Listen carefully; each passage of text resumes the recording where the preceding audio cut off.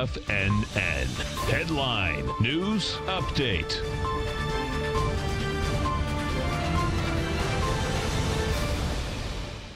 Hi everyone, Basil Chapman, the host of the Tiger Ignitions Hour, coming up straight after this TFNN update. I'm also the author of the Opening Call daily newsletter. Well, let's go. Dow's down 83 at 27,737. Haven't I said it almost every day for the last 3 days?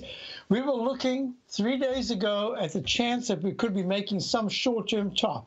At the same time, what I said is that the way I read moving averages, it's unless there's three big triple-digit down days, you're not going to get that 9-period moving average going underneath the 14-period moving average. It's going to be a process, and I think the process has begun. You've got the MACD today, at least so far, just about to cross negative, but the day is young. Anything can happen. Stochastic's gone all the way from that 97% to 84% in just 3 sessions. That's very important because under 80% says be careful. The on-balance volume has been very good, very correct in saying that be in some kind of a short-term top.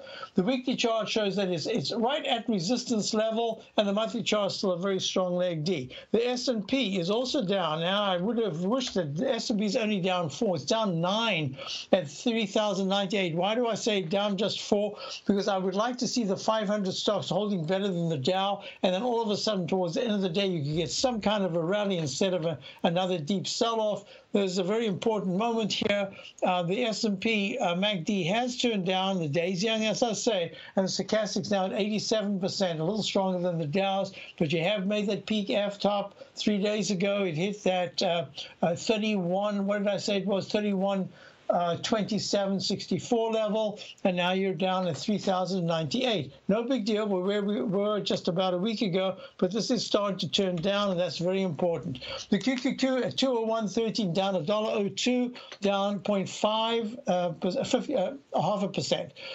It is under the 9-period moving average. It is about to retest, like it did yesterday, the 14-period moving average.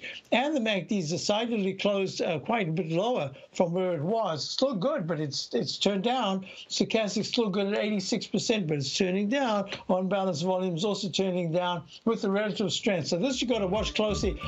Underneath 200 is a real problem. If you look at the gold contract right now is down 5. It's just been stuck in this range. It just can't get out of its own way.